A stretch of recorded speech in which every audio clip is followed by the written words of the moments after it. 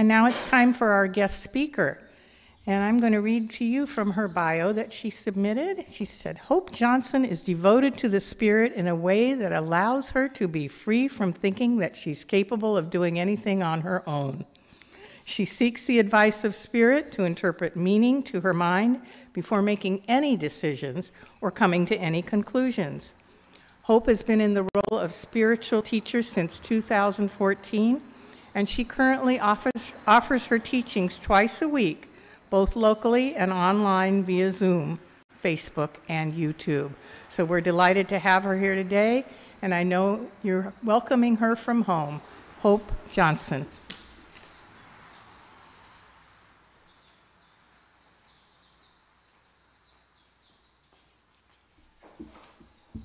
Aloha!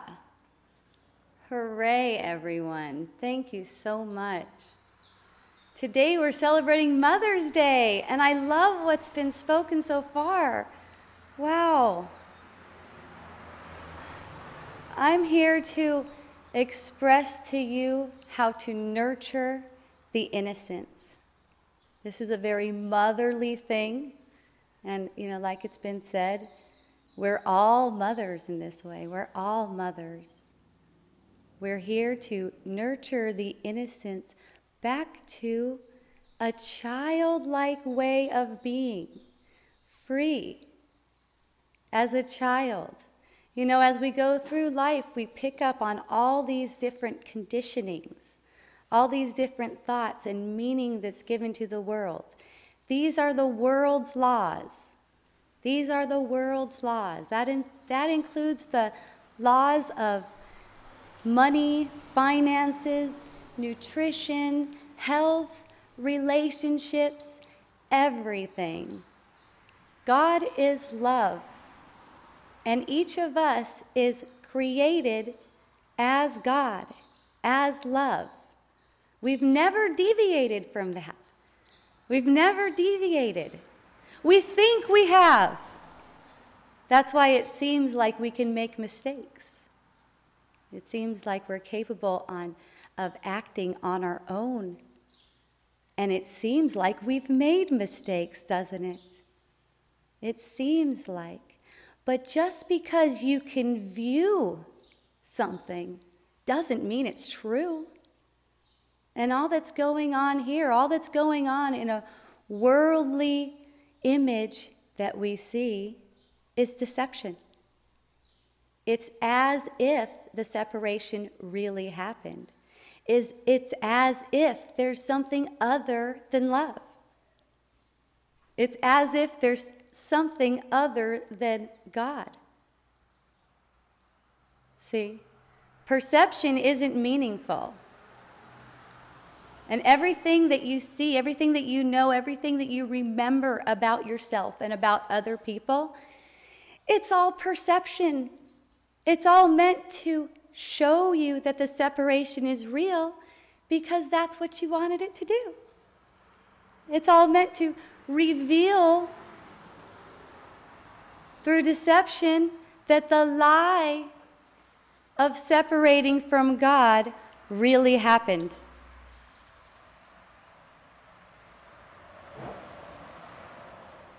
And this brings on a sense of shame.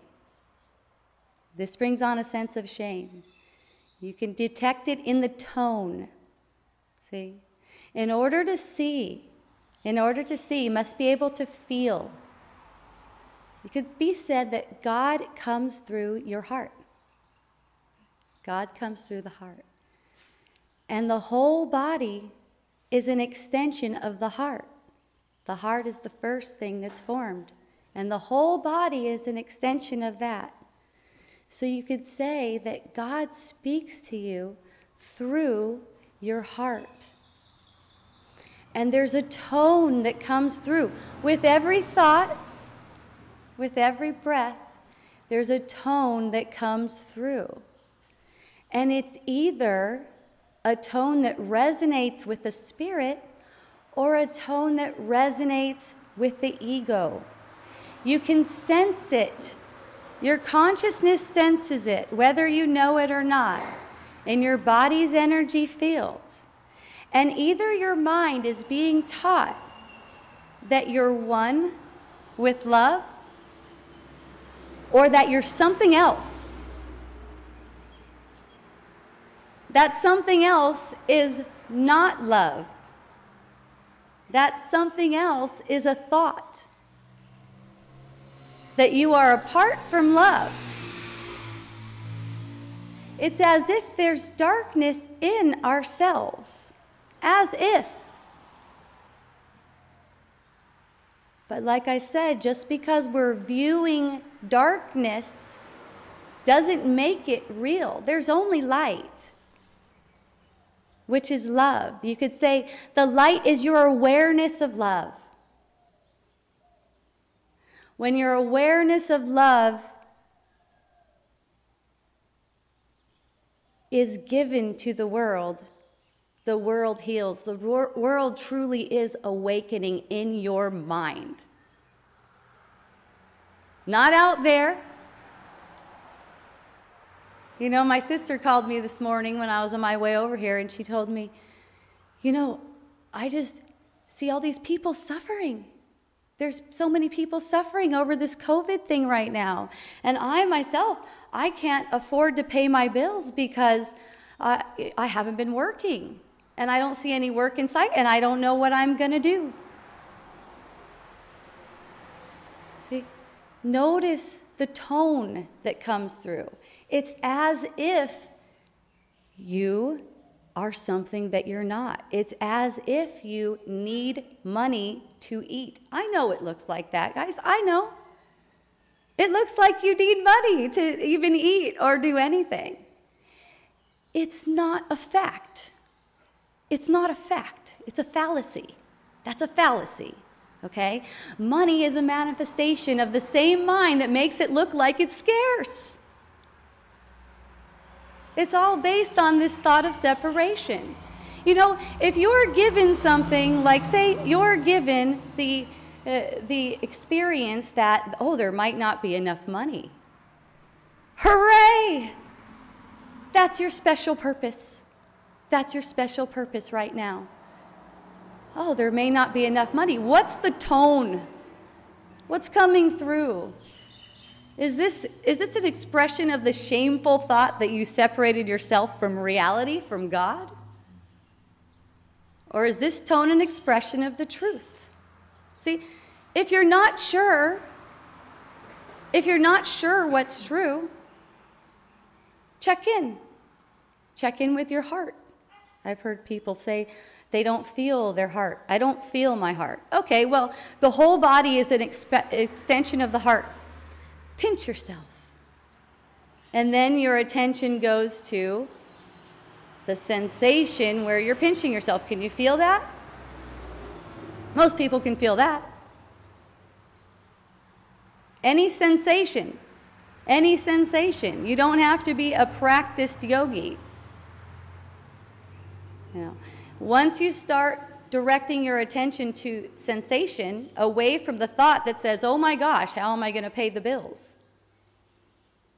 And to the sensation, your mind is learning that that thought is meaningless, which it is.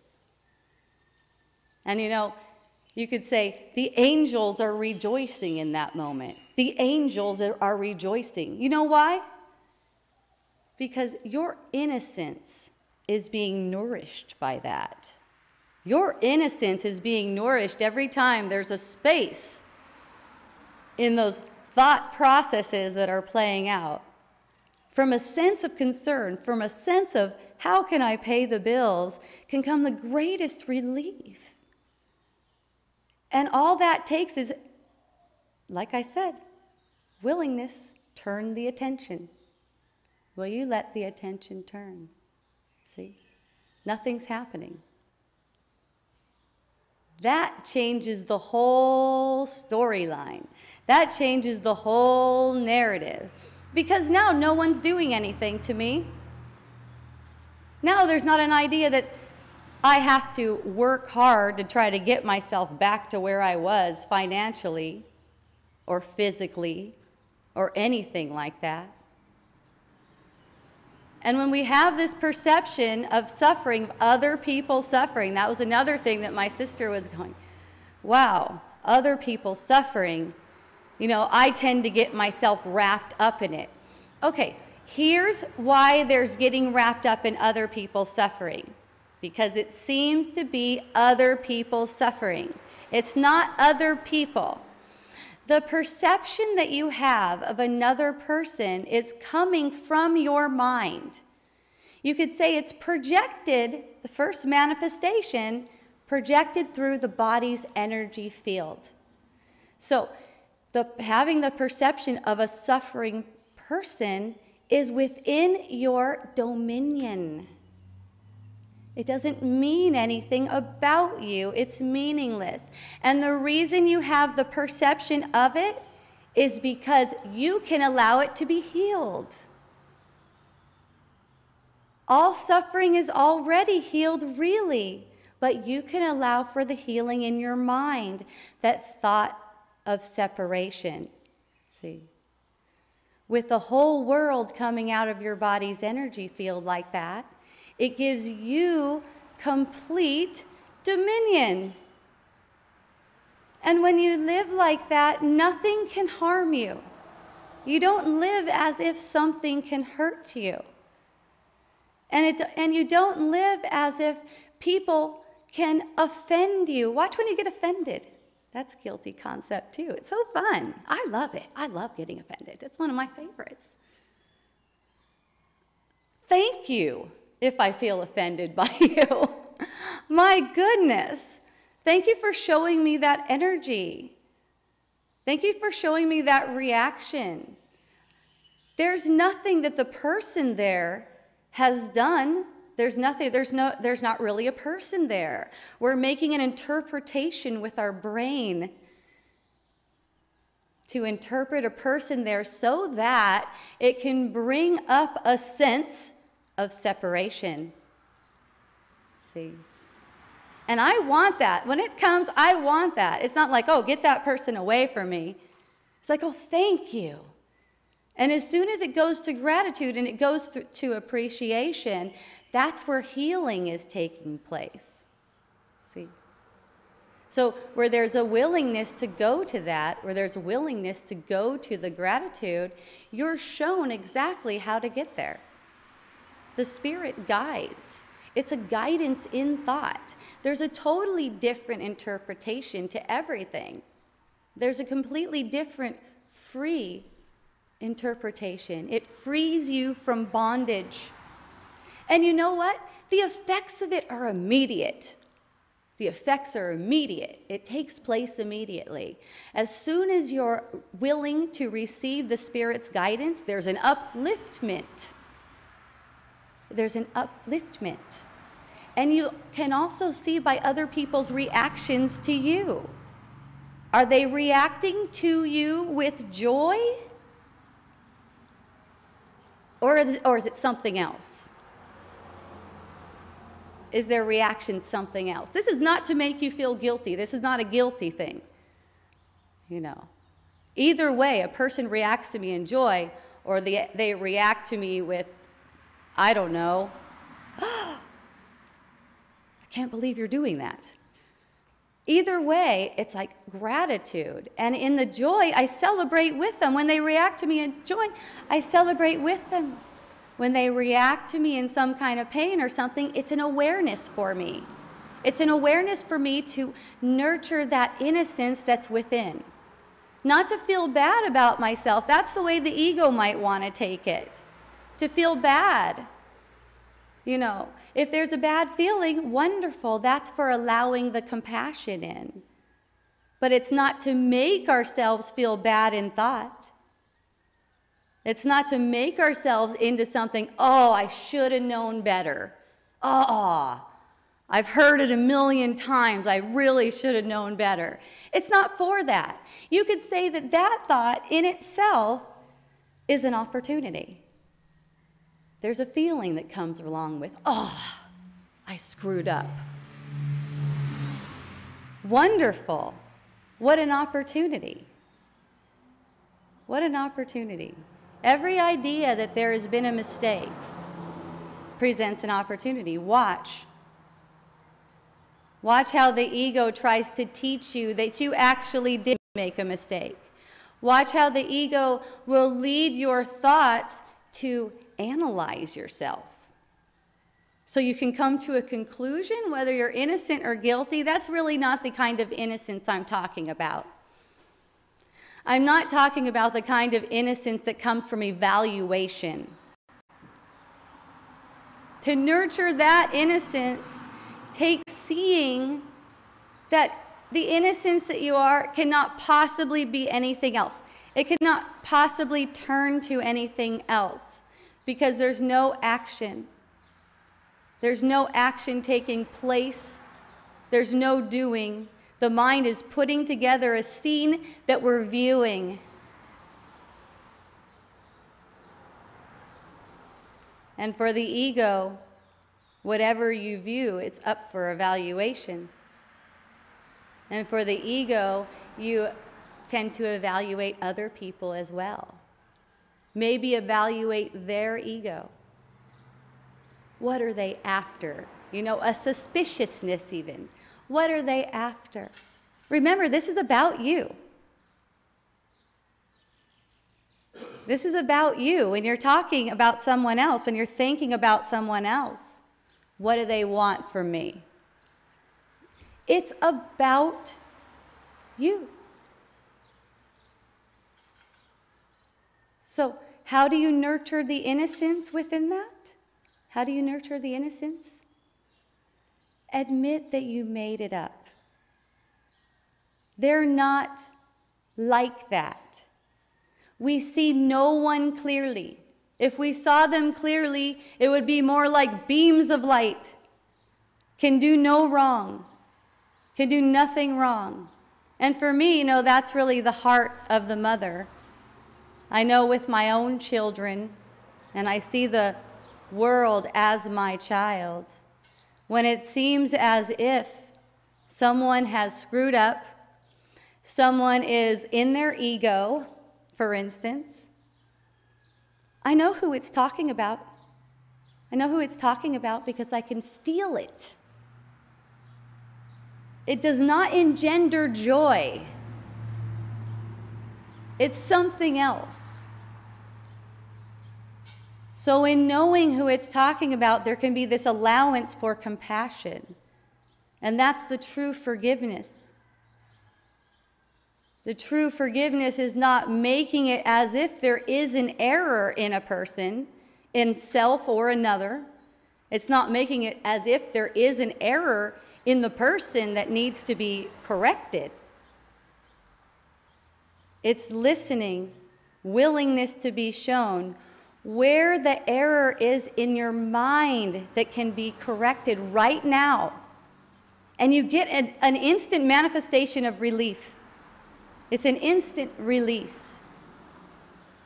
Now, the ego will put up a lot of blocks to that. There's a lot of defensiveness to knowing this.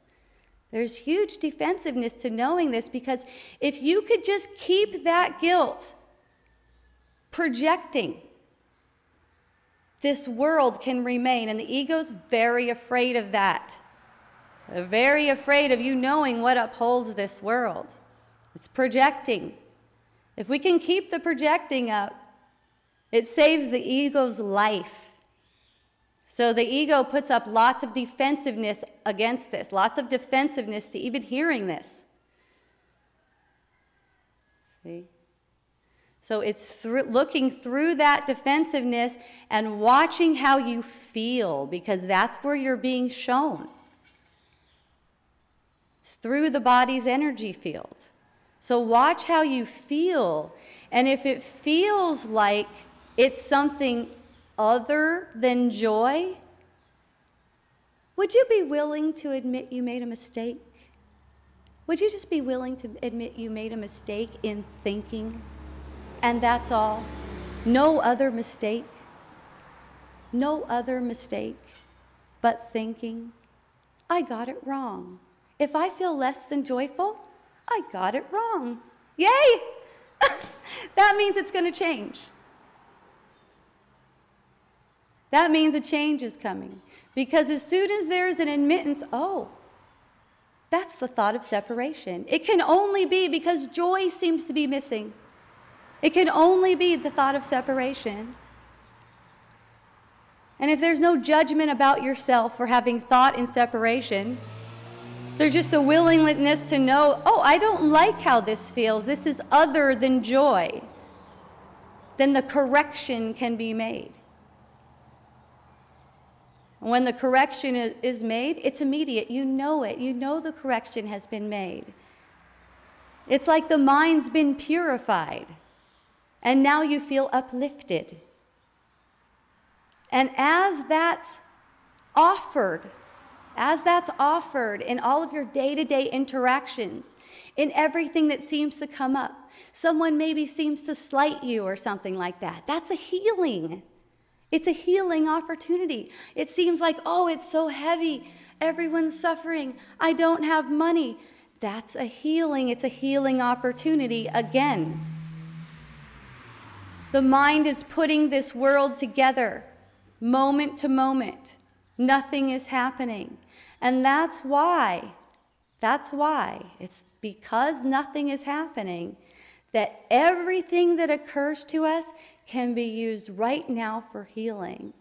And when it's all completely healed, when the mind is totally purified, there's no separation kind of vibe at all.